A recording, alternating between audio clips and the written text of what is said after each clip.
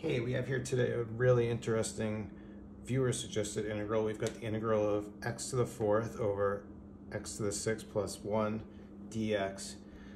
Thanks to Santiago Ortiz Quintero, who suggested this problem. Thought it was a really interesting integral and good for a video. So let's get started with this.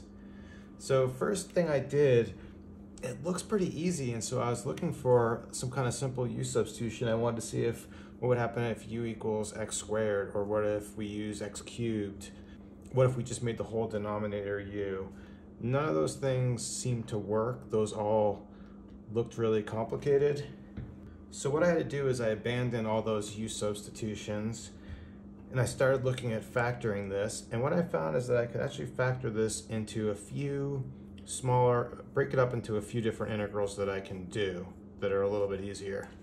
So I think before I get into the algebra and all the factoring, what I want to do is establish three easier integrals that I can do, and we'll use those as tools. And so after we establish that, then we'll try to factor this into those three integrals. Okay, so I've put our goal integral over here to the right, and we'll just call that one I to keep track of it for later. And then the first integral I want to solve, we'll call a, which is going to be the integral of x squared over x to the sixth plus 1 dx. Kind of similar to this, but this is going to be quite a bit easier. We can do a u substitution here, and we'll do these kind of quick just because we want to get back to the main course. So we'll call u x cubed, and then our du is going to be 3x squared dx. Now I can create that same du in our numerator. I just add a 3 here and multiply a 1/3. So rewriting this integral, our a is going to be 1/3 du on top. So we notice that x to the sixth is just x cubed squared, so we'll write this as u squared plus 1. And then integrating this, we're just going to have 1/3 tan inverse of u, but I'm just going to back substitute right away and put in our x cubed. I'm not going to, well, there's a plus c if you want it. Okay, now our second integral here we'll call b. That's going to be the integral of x squared plus 1 over x to the fourth minus x squared plus 1. I've done videos very similar to this kind of problem. I think I've done a couple, and we'll do the same kind of technique where what we want to do is the factoring doesn't work that great the way we have it here, but what we can do is multiply a 1 over x squared on the numerator and denominator, and this will transform it a little bit. So multiplying this in here, we're going to have 1 plus 1 over x squared. And then multiplying this in here, we're going to have x squared minus 1 plus 1 over x squared. And then this allows us to do some nice factoring using this. What we can do is, we'll do this kind of quick again.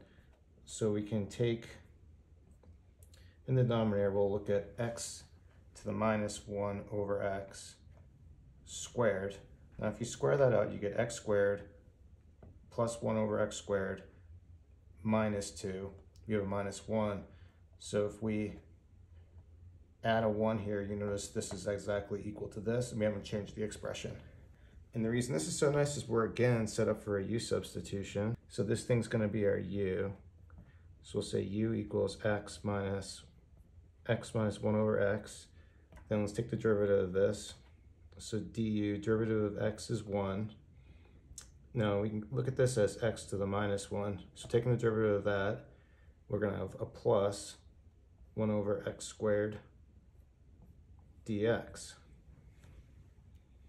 Again, works out very nice because our du is right here. So we can rewrite this as du over u squared plus 1. Again, we'll use our arctan formula. And so this is just going to be inverse tan of u. And we can just write this in as x minus 1 over x. And I think what we'll do, I don't know, we can actually get a common denominator and put this into the form tan inverse x squared minus 1 over x. And that's going to be our b integral. Okay, so now moving on to our third integral, we'll call this c. This is really similar to b, it's just we have a minus sign here, so it's going to be integral of x squared minus 1 over x to the fourth minus x squared plus 1 dx. And we'll try to use a similar method, but it's just going to be a little bit different. We're again going to multiply through by the 1 over x squared, numerator and denominator, so we'll rewrite this. So multiplying this, and we're going to have 1 minus 1 over x squared. And then here we're going to have x squared minus 1 plus 1 over x squared. Now, because the sign is different here, we need to do our factoring a little bit different. So instead of factoring it as x minus 1 over x, we're going to factor this as x plus 1 over x. Now, if you multiply this out, you notice we get x squared plus 1 over x squared plus a 2. Now we have minus 1 there, so in order to cancel it, we'll have, so we need to subtract off our minus 2, minus 1, but then this is going to be a minus 3 over here, and so that's why it's a little more sticky. Okay, and so now we can do our u substitution, making this our u. So u is going to be x plus 1 over x. Then our du is going to be derivative of x is 1. Derivative of this is actually going to be minus 1 over x squared dx.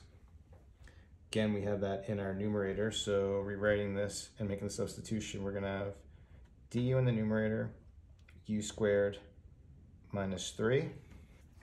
I'm just going to rewrite this minus 3. We can write this as square root of 3 squared. Now we have this in the identical form to what we have here on the right, where we can integrate something of this form, and we get minus 1 over a hyperbolic inverse tangent u over a. So we can just kind of match that and use this, so we'll have minus 1 over square root of 3 hyperbolic inverse our u over the square root of 3. And now I just need to back substitute here.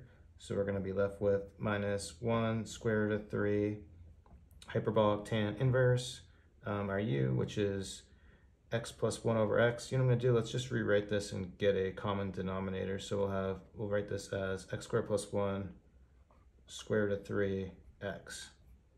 Okay, so now I've done a whole bunch of work. We've already done 3 integrals, but the good news is we've already done all the integrations. So from here, it's pretty much algebra so that we can use these 3 values that we found on the right.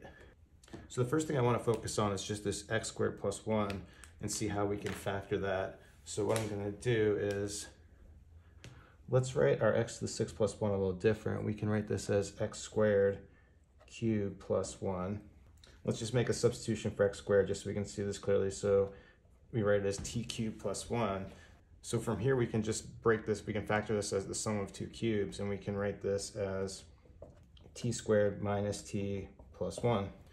But t is just x squared, so what we've really done is factor this as x squared plus 1, x to the 4th, just plugging x squared in for the t, minus x squared plus 1. So then what I want to do is, let's rewrite our integral now using it broken up this way. So in our denominator, we're going to have x squared plus 1, x to the 4th minus x squared plus 1 dx, and we'll have our x to the 4th here. But then I want to do a little something to make this a little more user-friendly. So what I'll do is I'm going to subtract a 1 here and add a 1. And then I think we can do some more with this. Now the reason for this little trick here is because you notice x to the 4th minus 1, now we've got a difference of 2 squares. So we can write this again, or for a difference of 2 squares, we can write that as x squared plus 1, x squared minus 1, but don't forget this plus 1 over here. And now you see from here we can break this into 2 integrals and we can get some cancellation and we can make some more progress. Okay, then you see that all we've done is just split this into 2 integrals now. I just put this denominator back to x to the 6 plus 1. These are interchangeable, right? Because this x to the 6 plus, these denominators are the same, so I can switch between those for now.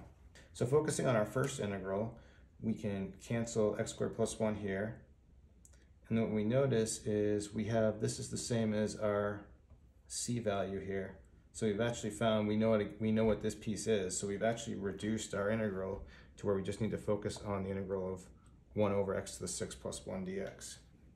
So from here, let's just focus on this piece, our 1 over x to the 6 plus 1. And what I'll do, I'm going to put it back into that form we had before. So we'd really like to do some more canceling with x squared plus 1. So let's actually create an x squared here. But so that we're not changing it, we can subtract an x squared. And so we're set up to do like a very similar trick to what we just did in the previous board. So we can split this into two integrals again. Okay, then now breaking this into our two integrals, we notice that here we can cancel here. And so we're just gonna be left with 1 over x to the 4th minus x squared plus 1. Let's deal with that in a second. But what we notice here is, again, this is x to the 6th plus 1, and this is actually the same as a. So this is, we know this value because we found that earlier, so this is going to be our a integral. Okay, so keeping track of what we've done now, we've reduced to where we know our c and our a, but we just need to find this integral right here in the middle. Okay, so now just focusing on this part of the integral, what we want to do, we're in kind of a predicament the same way we were before, where we don't have anything up here to do, we don't have a good u substitution or a good method of factoring. What we can do is we want to use these b and c integrals. These have a symmetry that's going to help us out. So what I'm going to do is actually, let's just do it and see what happens. So I'm going to do is write this as x squared plus 1 minus x squared minus 1 using our numerators from b and c. Now you notice if when we distribute our minus sign through here, the x squared is going to cancel, but this value altogether is going to be 2. Because when we distribute minus, we're going to have plus 1 here and plus 1 here for 2, which is different than the one we had. So what we can do is we can just multiply by a half, and now our half times 2, we just have 1 here, so we didn't change the numerator.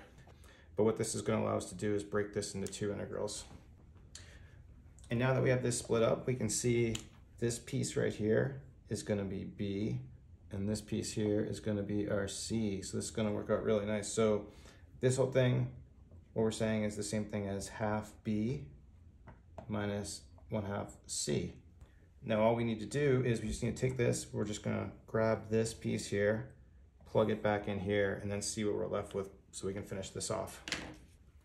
And from here we can just sort of combine like terms. We notice we have a c minus a half c, so we're just gonna add 1 minus a half is a half c plus a half b minus a. So we have everything we need right here. We just need to plug in the actual values that we found earlier from our integral. So let's just finish this off. So half times c, this is going to be minus 1, just distributing our half, 2 square root of 3, hyperbolic inverse tangent, x squared plus 1, square root of 3 over x, plus 1/2 arctan x squared minus 1 over x minus 1/3 arctan x cubed plus c. And that's not the same c as that one. This is, we'll call it c1 just to be clear. So that's the solution. That's one of the longer integrals I've done. Anyway, thank you for the suggestion. I'm gonna stop it here. Thank you for watching. Please like and subscribe. Have a good day.